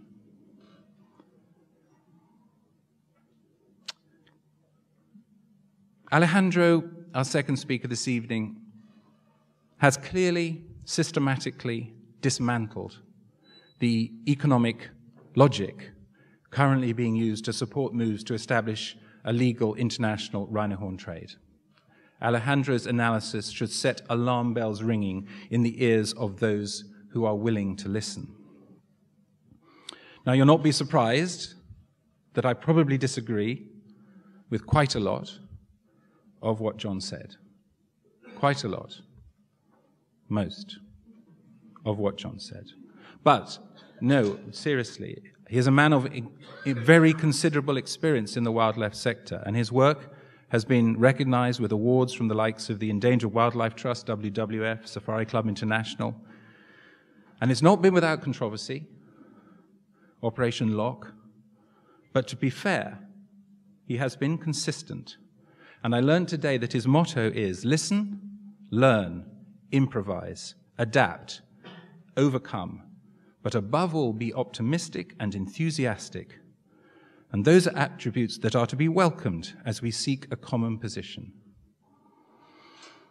He spoke about the realities of conservation here in South Africa. Those same realities exist in other countries, such as Kenya, where rhino poaching fell by 40% between 2013 and 2014. He mentions underfunding, and I believe there are creative ways of addressing the funding gap. The introduction of a conservation contribution, 50 Rand for every one of the 9.5 million visitors who come to this country every year, would generate nearly R500 million straight away. And of course, we need additional innovative measures to provide the baseline funding that's needed on a continental basis. The burden of development challenges and ecosystem protection must not, cannot be placed at the door of a handful of high-value species. John mentions poverty. Poor people, they are the victims. They are the victims, not the criminals in this story. And we have a common responsibility to do what we can to address that. And there I look to the UK government, for example. The UK government has nearly $20 billion a year in its overseas aid budget. And it does great things with them, and it could do greater things with that money. And we must use those and other resources to address these life challenges. But we must not, in my view, do that by turning to a handful of wild animals desired by some for dubious uses, self-gratification, pseudo-medicinal properties, speculation. It cannot, simply cannot be about the money. I agree with John. Legalizing trade will not stop poaching. He is right. In my view, it will actually potentially increase poaching as criminals launder rhino horn into the now legal market and undercut whatever price is set by whatever mechanism you want to come up with, call it a central selling organization or not. They'll undercut it. You set the CSO price at 50,000 a kilo, they'll come in at 40. You set it at 40, they'll come in at 30. There's too much money to be made by the illegal trade to take that risk. And as for a trial period, how do you put the genie back in the bottle once you've created the demand? So what do I conclude? South Africa stands at a crossroads. That's where it is. That its current approach to rhino horn trade may unnecessarily isolate it from other countries in Africa and around the world. That it risks losing public goodwill, however that may manifest itself. That it may be increasingly seen to be out of step with public opinion that can, thanks to social media, be quick to condemn and slow to forgive. Now, I just want to take this CITES thing as we wrap up. In the glare of the publicity that will attend the CITES meeting in 18 months' time, the host nation does not want to suffer a humiliating defeat at the hands of its guests. Remember, in order for a proposal to succeed, it needs the support of more than 2/3 of the parties voting. Now let's actually look at some numbers for once. Let's say out of that 181 countries, 160 turn up with appropriate credentials. For a motion to pass, that needs 107 countries. By the same token, for a motion to fail, in that scenario, we need just 54. My understanding is that the European Union would not support that motion. That is 28 votes right there on the table. That leaves 26 to find. And based on my experience, every CITES conference since 1989, I already can identify and count more than that. Believe me, I take absolutely no pleasure at all in seeing a proposal defeated with all the angst and embarrassment that it brings potentially to the host nation. I want the COP in 2016 to be a resounding success for wildlife, for the precautionary principle, for wise decision-making, and for South Africa, her government and her people and her wildlife. As a regional and indeed international leader, South Africa has so much to offer: her technology, her world-class training, her power, her influence, her convening capability. These are the things the wildlife sector needs now more than ever, when rampant short-term resource-driven development priorities threaten to marginalize environmental considerations and ecosystem resources that so many hundreds of millions of people rely upon. As I said at the start, many people have unrealistic expectations as to what CITES can and cannot do. Truly, CITES cannot change South Africa's policy if that's what she wishes to pursue. But CITES can, and I believe will, resoundingly reject proposals for the legalization of rhino horn that I contend increase the threat to the species, not diminish it, both here and in every other African and Asian rhino range state. I'm going to finish now with a true story from the last CITES Conference of the Parties in Thailand in 2013. At that conference in Bangkok in March 2013, I attended a meeting organized by the South African Minister Malewa, who I've now met several times. It was billed as an opportunity for her to listen to the views of the wider community. She said, "I'm testing the water of public opinion." And for 90 grueling minutes, the audience was presented with facts and figures from economists, hunters, rhino owners, diplomats, politicians. And then the minister asked for comments or questions. And I raised my hand, and I briefly set out my fundamental concerns, and then looking at the 9 individuals on the stage up there, and it's not an unintimidating situation, I asked just really one question. I said, "Do you believe it works?" I said, "Don't be shy. Raise your hand if you believe that rhino horn works." And no one moved a muscle. No one moved a muscle. The moment's silence, it seemed to go on forever. And my question hung in the air, and then somewhat sheepishly, the panel admitted that they did not believe that rhino horn worked. Now, for me, that reveals a really quite shocking level of cynical exploitation running through this whole issue. I imagine a Chinese or a Vietnamese family a few years from now, when rhino horn is legal. Their elderly mother is dying of cancer, and the children hearing that rhino horn is the cure, regardless of whether it's being promoted as a cure or not. They hear that rhino horn is the cure. And they scrape together their last resources and buy some. Remember, it's legal. It's exorbitantly expensive, because why would you sell it if it wasn't? And it's useless, absolutely useless. And their mother dies. They are in poverty, and their tragic circumstances are a direct result of the blatant exploitation of their vulnerability, ignorance, and superstition by those who know better, but who are in the business of rhinomics. I'm deeply distressed. I am still today, nearly 3 years later, deeply distressed by that experience. I know that everyone is looking for the silver bullet, the one thing that will be a game changer, and there isn't one. But if we could clear the field by removing the specter of legalizing trade from the agenda, then I can tell you one thing.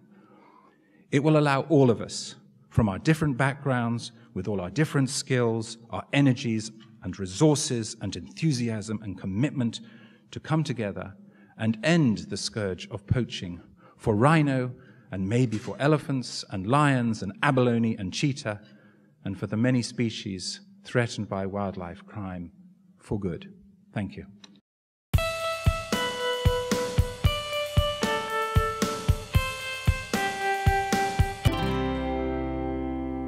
Thank you, Will. You've certainly highlighted the myriad of challenges that we are facing with respect to the whole notion of opening up trade. And certainly also, I think, with that last remarks, the ethical question of whether you're sanctioning the product when you are actually opening the scope with respect to trade. I think the panel has done a brilliant job in putting out the different viewpoints. I think we've really sort of touched the tip of the iceberg. There's some more nuanced questions with respect to trade. You know, the form of trade. Are we talking about the kind of one-off sale? Are we talking about a more long-term trade through CITES? Are we talking about domestic trade within South Africa? I mean, these are different options, all coming with different implications. But for now, we'll open up the floor, and what I'm going to do is I'll take 3 or 4 questions, and then I will allow the panel to answer them. But let me ask the panel to come and sit in front. And then we have some roving mics, right? Yeah. I'd like to ask a question of John. We've heard quite numerous times, and it's quite clear that the stake that the communities surrounding protected areas, those communities, the stake that they have in the area and in what they think of the area and how they feel about the protected areas that they live nearby, that's incredibly impactful on poaching. And I'd like to ask just a sort of specific question of, in what way can these communities be given some sort of stake or interest in these protected areas? Is it ownership of land? Is it ownership of the conserving organizations? Or is it some other way that they can be given some sort of interest in the areas? Yes, the question, as I understand it, how can communities really be turned around to make more of a commitment? I think that's a concern that I've been involved in for many years. I'm very much committed to programs of environmental education, and particularly with communities. I started that many years ago in KwaZulu-Natal, and I'm today chairman of something called the Lapalala Wilderness School, where our mission is to identify and nurture the conservation leaders of the future. And that is an almighty challenge, because so many of the conservation issues in this country are addressed through the eyes of white people. Whether we like to admit it or not, that's the truth. How do we get black conservation champions? The people who've got to stand up and say conservation of rhinos is important, it's not people of my generation. We need a Wangari Maathai in this country. And probably you all know who Wangari Maathai was. She was an amazing Kenyan lady who had the courage to speak out about the loss of forest and the importance of putting environmental education high up on the agenda. We don't have one. I think we need to nurture and find and mentor and encourage people like that. That is the first way. The second way is to get across the message that this gets back to this obsession with rhinos and elephants and the charismatic megafauna. The teaching that we do at places like Lapalala Wilderness School is that conservation is about quality of life and human survival, and catchment management and tree planting and soil conservation. They're the real issues that people can start to relate to. And if people can be made to understand that through looking after their catchments, through tree planting, water quality can improve enormously. Food security can improve. These are the focuses that have to be placed on education programs. If we're going to continue to talk about the aesthetics of species conservation in those communities, we're not going to get it right when people are living in poverty and malnutrition. That is the stark reality. And I've seen and worked with too many communities on the peripheries to see, they say, what benefits are there for us? One of the benefits through trade, as I mentioned, is that people can get money back, which they're not going to get at present, from looking after rhinos in those situations. It's a subject. The trouble is, 20 minutes to present topics like this is too short, because there are so many ancillary issues we haven't had time to address.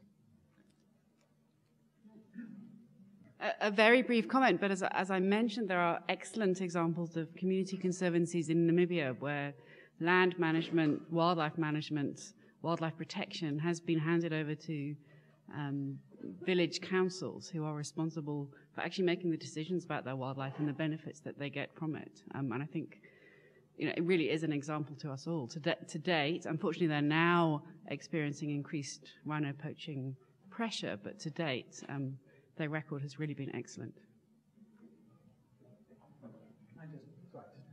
One quick thing to that.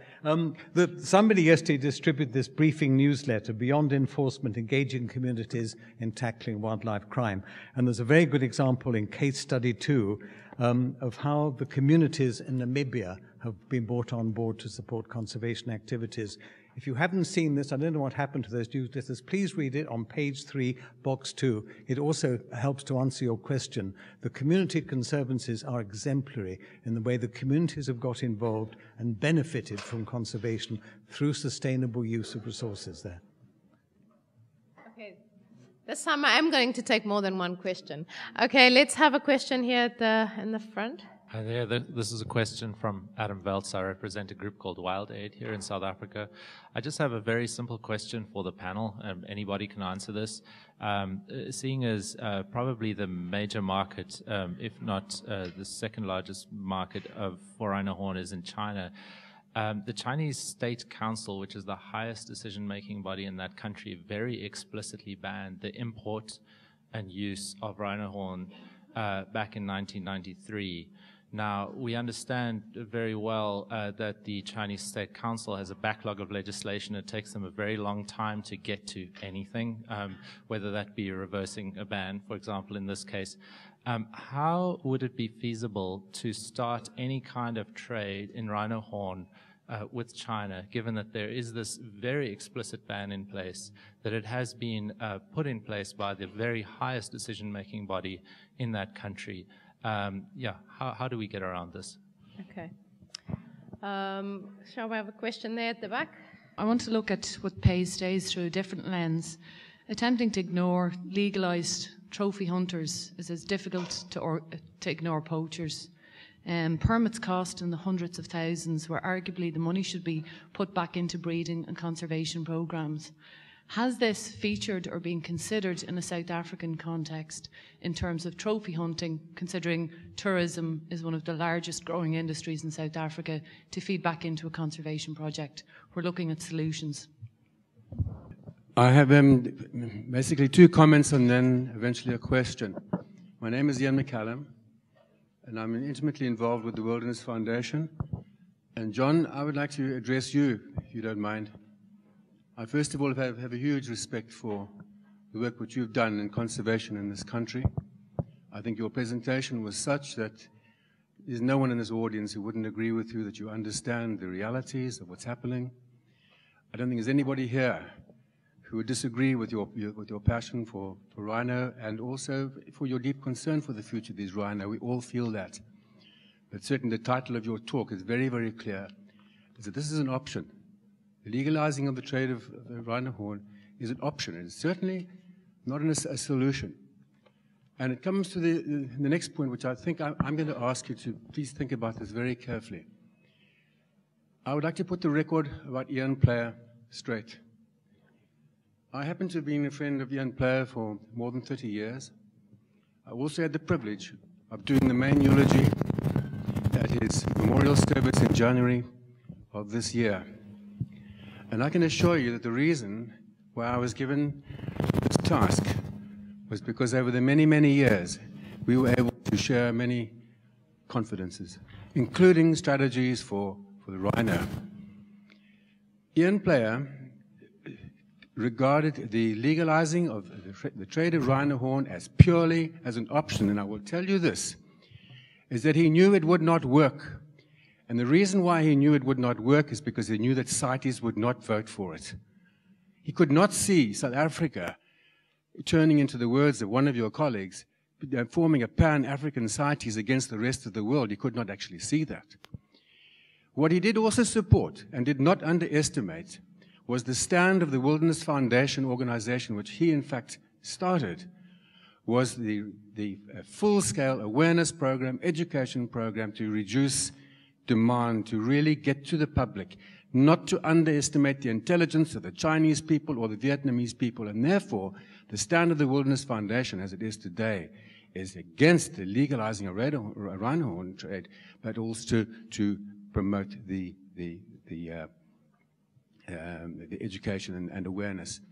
And then finally, at the last meeting which I had with him before he died, and it was shortly before he died, I attended this with Colin Bell, and with one of your colleagues, who I'm not going to name this evening because I want to be able to, I want to tell you something which came up, and it has not come up here too strongly, other than Will Travers, you touched on this, is the ethical question.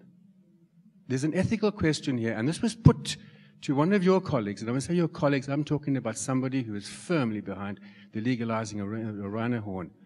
And the question was put, what about the ethics of it? And these were his words. In my heart of hearts, I know that this is not the right thing. And I said, really?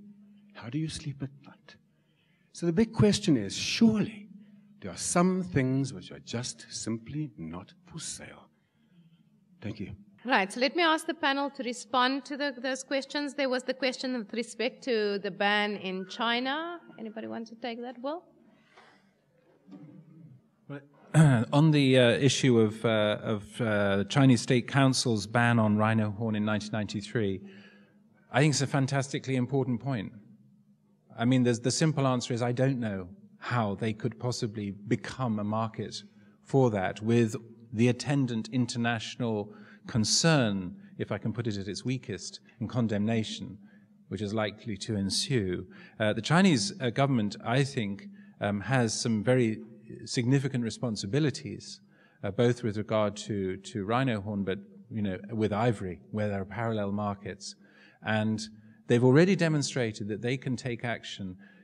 And I have to say, hats off to WildAid, because WildAid's been a key player in this, in making state decisions, nationwide decisions, for example, on shark's fin, which have, where the Chinese government, if you don't know, said, we're not going to spend any money on official banquets or other functions if it involves, we're not going to sponsor anything if it involves shark's fin.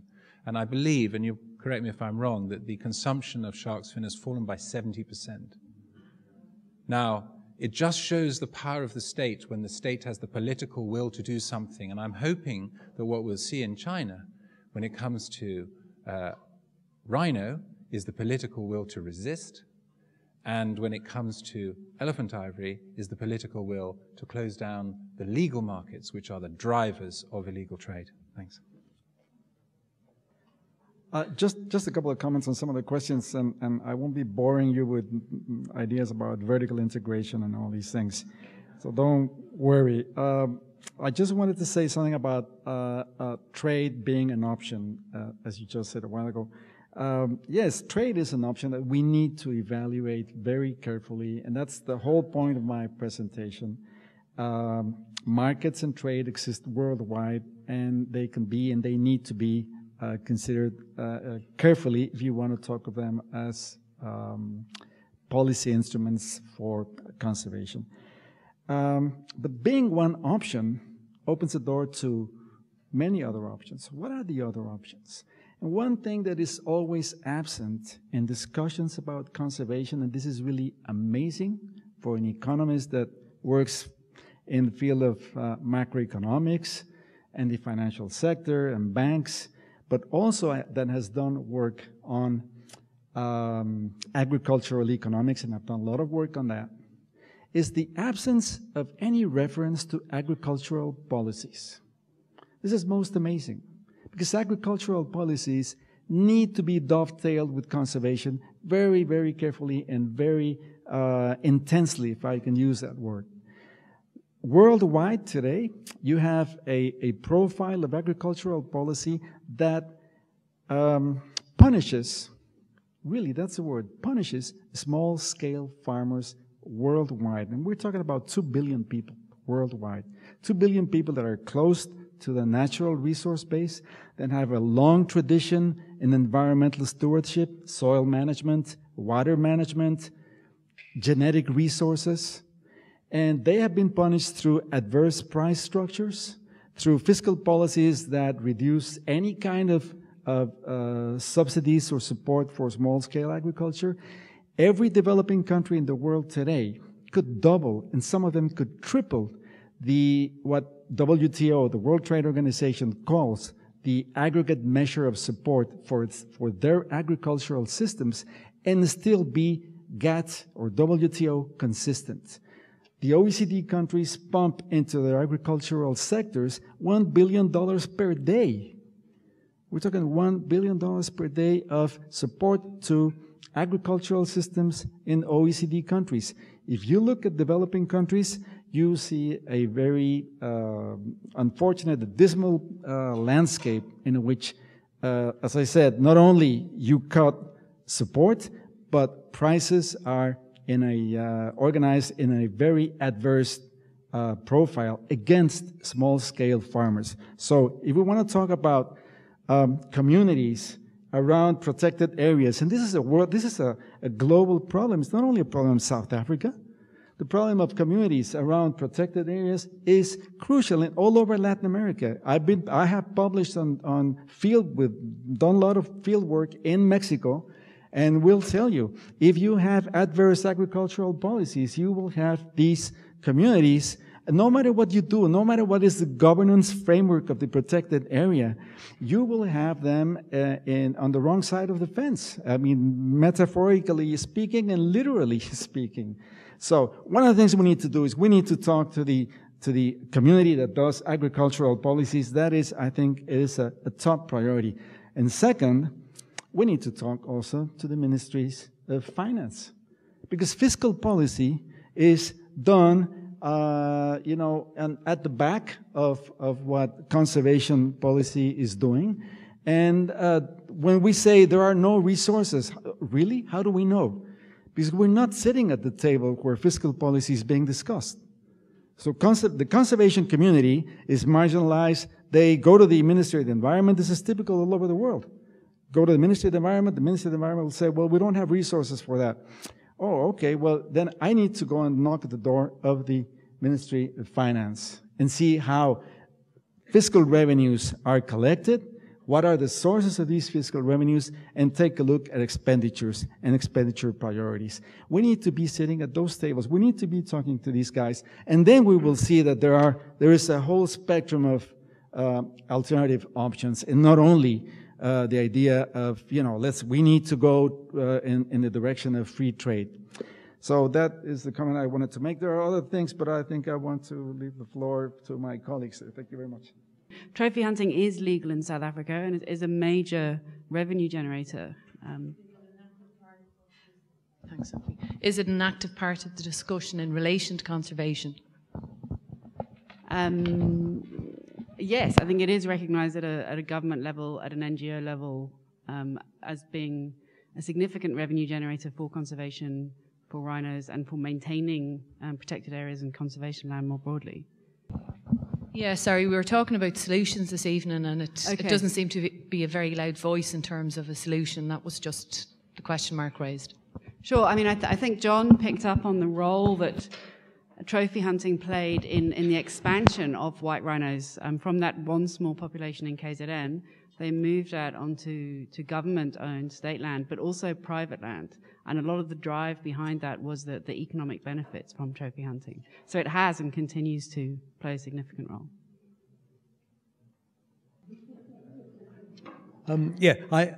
Again, I'm not quite sure what your question was, but in terms of the role of trophy hunting, I know there are many people in this audience today who absolutely hate the thought of hunting in any form whatsoever.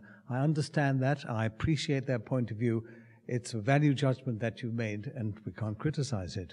But what we have to look at is the reality of the money that this does bring in when it's done properly in a controlled way.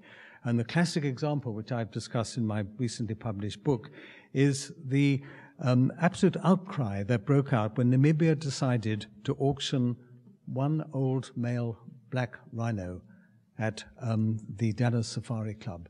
They were hoping to raise $1 million for that, and that money would be ring-fenced for rhino conservation in Namibia.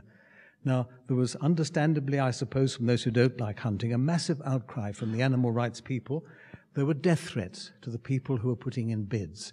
The price dropped right down from $1 million. I think eventually it went for $300,000. Now, that was an old male rhino that was past his prime. He was probably endangering, almost certainly endangering other rhinos. It often happens when old male rhinos get past their best. They cannot contribute to the gene pool anymore. They're not going to breed, but they become aggressive and they kill other rhinos. And you have to stand back and say, for that amount of money, $1 million Is it wrong to sacrifice one old male rhino to save a lot more rhinos? $1 million is a great deal of money that could go back into conservation. As I say, I am not a hunter. I don't carry any support for safari hunting or support hunting, but it is a reality in Africa. Surely it is better to use that money, ring fence for rhino protection, rather than say, don't do it? Sorry, guys. I'm sorry not to agree with John again. I mean, I just think that there are wider issues to be considered here. I'm worried about the notion that when you're an old male, you get past your prime. You get a little aggressive, and you're a threat to younger males. I definitely am a threat to younger males, but there's very serious issues. There are very serious issues here. The guy who wants to shoot the rhino has $350,000 to give away. Give the $350,000. You don't have to shoot an animal to save rhino. You have to give the money. I'll leave it. Then I think there was the question that was put by Ian there, where he talked, and I think he raised specifically with you, John, the issue of the ethical considerations behind the trade ban. So if you could maybe just respond to that.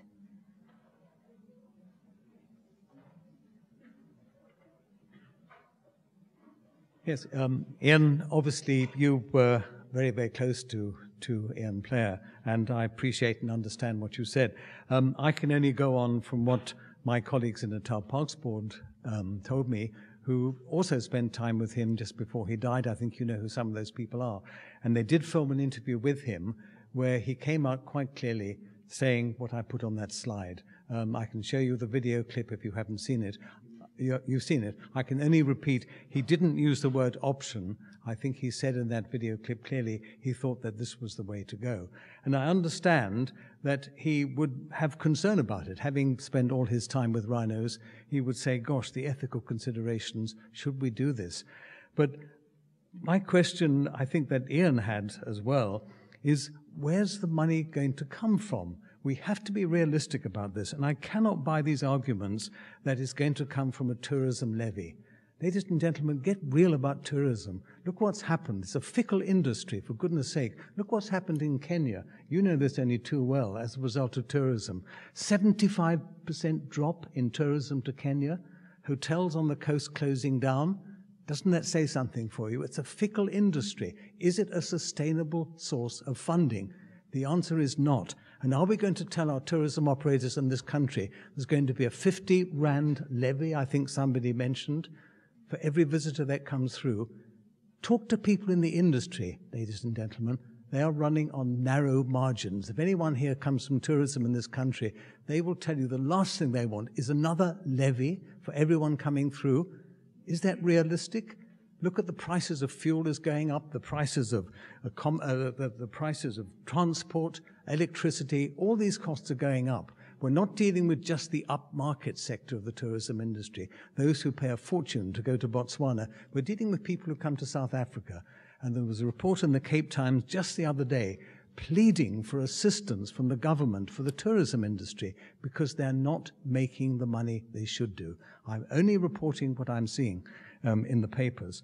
So I understand Ian's concern, but I've not heard any sensible proposals of where the money that's required is going to come from.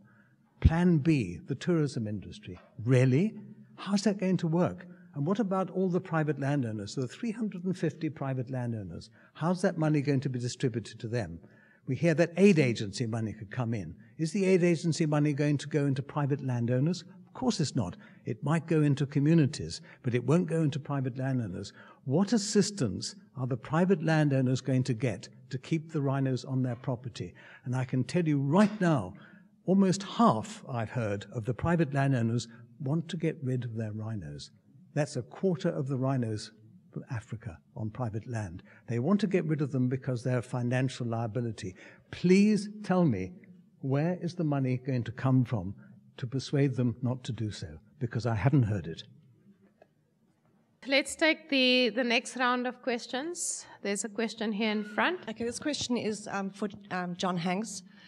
In your presentation, you say that we can sustainably supply 1,500 horns a year from various sources, mortalities, dehorning, blah, blah, blah. My question to you is, you never once referred to reawakening older markets. You're only looking at what maybe could have happened last year of what was taken via poaching. If the old markets for the dagger handles are reawakened and the Taiwanese market and the Japanese market are reawakened, how are you going to sustainably supply those markets? Sorry, John, I know you're in the firing line. Just one more question for you. I know we're talking a lot about South Africa and the South African problems and South African issues around rhinos and various other species, but what kind of effects will decisions made in South Africa have on all these other countries, such as Namibia, Kenya, as happened with the one-off sales of ivory? Will similar effects potentially happen in other arranged states, in your opinion? I've got a question for Alejandro and for John. Alejandro, I'd like to ask you, given the shortcomings in all the pro-trade economics, which you've highlighted so clearly, and for many of us who have a reasonable understanding of economics, your critique of the pro-trade economics is completely logical. I'd like to know from you, why then do we still have economists who are pursuing a pro-trade agenda based on such discredited economic policy? And then secondly, John, I'd just like to place on a record that not everyone believes that there are too many elephants in Chobe. I think that's a fairly broad, sweeping statement you've made, and I'd like to know where the science is that tells you there are too many elephants, and where the science is, or what that science then says about what is enough elephants. There isn't a lot of input from different industries and different sectors. We're talking about environmental stuff, but we're discounting basically the issue of population growth. We're discounting the issue of education, in particular among women, where you have shown that if women are educated in different environments, you tend to have better economic situations. You tend to have slower population growth. So, I mean, we can talk all we want about the trade stuff, and you ask about where the money's coming from. Well, one, we have an issue with the population that we're not addressing. So how is any of the stuff that we're talking about factoring into that? And second of all, if we're worried about money, who's paying to dehorn all these rhino that we're going to be shelling out to people? Because it's a really expensive... I worked in Natal. I worked on the ground. I did the rhino expansion program with black rhino expansion. I saw it. I saw them when they moved the rhino and how expensive it is just to dart one. These horns don't just grow back so quickly, and we're talking about 1,500 horns for 1 year with a demand that's illegal. When we open it up, we're obviously going to have a significantly larger demand that we don't even know about. 1,500 isn't even fitting the bill now. So my question basically comes down to, we're talking about where we're getting finances. Well, how are we going to finance the trade side of it if we're going to go ahead with the trade? I'm going to ask John to come up first. There were quite a few questions that I think were directed to you. Right, let's do the easy one first. Too many elephants in Chobe. Yes, it's obviously a concern. I know not everybody accepts this, but I think we've got to remember that the purpose of a national park or game reserve is to conserve a full spectrum of biodiversity. And you saw the picture I showed there. And when I first went to Chobe in 1965, it was a very different park. And the area close to where that photograph was taken, under one tree, I saw 6 Chobe bushbuck. Now, in the 2 weeks I was there, recently, not a single bushbuck was seen. Look at the transformation that has taken place there. If you look at that almost desert-like landscape in that riverine area, you've lost vegetation to start with. A lot of the birds you used to see there have gone. Reptiles, amphibians, insects, they've gone. They've been lost from that area. And I think that if that was a farmer who was running a place like that, he would be had up for mismanaging his land, because that is not an acceptable way to run a place like that. I think that Chobe must address this. It's obviously what has happened. The numbers have gone up. There has been a loss of biodiversity. That is clearly demonstrated. And as a result of that, I think management is needed. The other question, will having illegal trade reopen or reawaken old markets? That's a difficult one, but I think probably not. I think what has been done successfully to close down the dagger-handled use in Yemen, that's been a successful campaign. There you have a sophisticated audience, they can see it, they're starting to look at substitutes. That demand has been closed down. I think there's a reasonable chance of closing down the demand in Vietnam, because that is fairly recent. And don't forget, you can talk to people there about the uses they've had. It's a different audience totally to the one in China. In China, traditional medicinal uses goes back for generations. Don't forget there's a university of traditional medicine. And I think it's very wrong of us to poo-poo traditional Chinese medicine. I've heard this so many times. I remember my tutor in Cambridge a long time ago came in and said the Chinese use these needles to stick into people. Can you believe it? Acupuncture is now accepted as a traditional way of doing medicine. And a lot of traditional Chinese medicine does work. And it's cultural arrogance for us to say it doesn't work.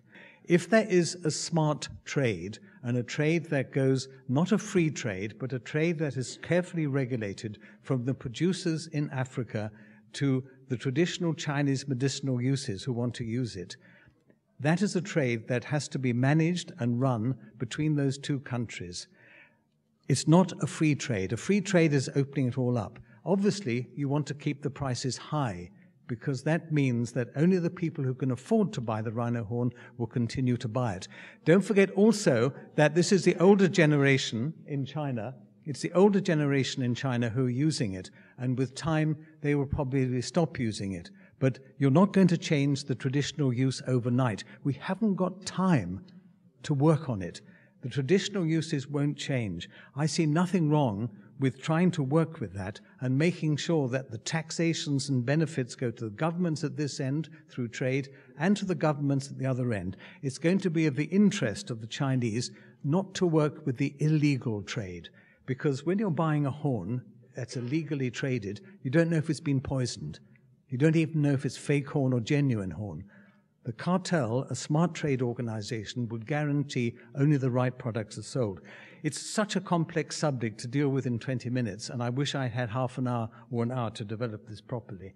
The other question that came on, I think that was reawakening old markets.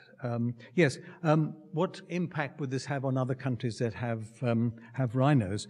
We hope that through a central selling organization, other countries in Africa will become part of this, so there will be a strictly controlled legal mechanism working at this end. I agree totally with your comments that we don't know enough about the trade. I accept that totally. I don't think we ever will find enough about the trade. But the suggestion is that what we're doing now, we're losing. You heard the comments from General Juster yesterday. We are losing. With all the money going in, rhino poaching is going up. And if it continues at this rate, there won't be anything left. Once again, let me say, what is wrong with trying the option for 3 or 4 years of a legal trade? Are we going to get it through at CITES? That's, again, a point that was raised by Ian Player. At present, probably not, because we won't get the 2/3 majority. But what would happen if all the RAIN states that have rhinos agreed that this is what they wanted to do? What would happen if an advocacy campaign worked on the rhino RAIN states to get them to say, we want a legal trade in rhino horn? Is it right then for the outside world to say, no, you can't have it? We're the people who are looking after the rhinos. If there is a unanimous decision of the rhino RAIN states to say, this is what we want to do, and that goes to CITES, how can the rest of the world say you can't do it? What is the reason for it? I haven't heard it. Okay, so very interesting questions and a very interesting, fascinating debate. I think your question, Ian, about why is it that we are still hearing this idea, this policy proposal about liberalizing trade in rhino horn. You know, it's difficult to answer because in many ways we are still not having a civilized, serious, academic, science-based debate on this thing. I've been writing and publishing about this for some time now, and I yet still have to see a single rebuttal to some of the critical issues that we have been publishing and that some of them I mentioned today. Not one serious discussion about the things that I mentioned. I'm very glad, John, that you say you agree with me about the uncertainties of trade. And in that case, I will ask you to come and walk with me towards the logical conclusion of that statement. The logical conclusion is that trade, if you agree with me, then you're saying we don't know if trade will stop or reduce significantly poaching, and in fact, it may be that we will end up with a situation in which poaching will increase because we don't know what will happen to prices. That's what I'm saying. If you agree with me, then let's go all the way to the logical conclusion of this and say, hey, we need to examine really in a rigorous manner what are the other options on the table, because this one has not, we don't have the elements to evaluate it in a rigorous manner. You cannot say you agree with me and then say we need to examine this option because it's like the only show in town is to liberalize trade. And this is coming back to your question, Ian. It is like the only thing that we can think about as a policy instrument. Usually, in many cases, it's, hey, let's deregulate, let's liberalize trade. Well, let me tell you, if one thing is really well known among serious, responsible professional economists is that markets are not stable. Markets are volatile. They don't lead to equilibrium positions. These fairy tales about balanced, self-regulating markets exist in fairy tales and economics textbooks. That's where they live. And I think we need to get out of that very short-sighted frame of mind. This is really, I think, the bottom line. And let's have a serious debate. Even today, I mean, we sit in this panel, we get questions and answers, but hey, I would really submit to you, we need to have, at the risk of sounding a little bit confrontational, and I don't want to sound like that, but let's have a more direct debate and take our words seriously. As I said, I haven't seen one rebuttal to the things that I've been saying, for example, in Leonardo Sailors, that publication. All a series of comments come and go, but never anything of substance of what we're saying. And I think this is a serious shortcoming of the conversation that we have been not having. Okay.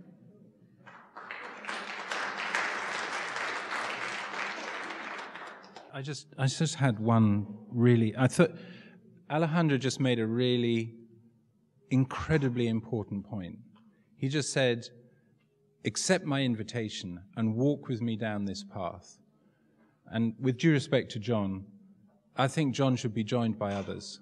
There's plenty of other people who should join on that particular walk down the path to understand exactly what Alejandro is talking about. It's incredibly important that there's a much more fundamental understanding of the economic risks that are taken by making bad economic choices.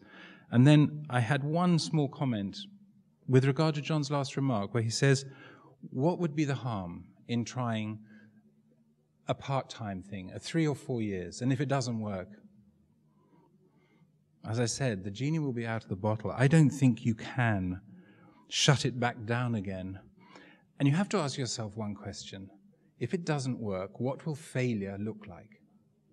Will it be 5,000 rhinos left? That's when we turn off the tap? Or 2,000 rhinos left? Or 1,000 rhinos left? Where do we draw the line at failure? Because you know what human beings are like. We don't like to admit failure. So what we do is we say, well, it's not quite working. So we'll tweak it a bit. We'll try it. We'll adapt it. We'll do adaptive management. I'm sure you all love that. And we'll adaptively manage the process until actually we're staring defeat in the face. It's a real crisis like tigers. And then we go, actually, yeah, it was a mistake. Sorry, everybody. Let's go back to square one. You have to imagine what failure looks like before you tiptoe down the path of a trial period. I don't want to try a trial period and then stare disaster in the face. Let's deal with it now in a creative, collaborative, cooperative, determined way. Thanks.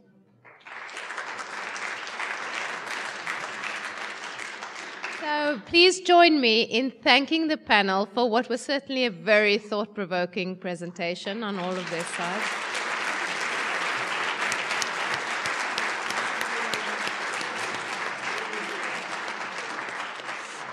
And thank you for the audience for being here and for making the conversation a thought-provoking one. Thank you. Before you leave, just a reminder, the conversation continues tomorrow evening where we will unpack the legal ramifications of wildlife trafficking.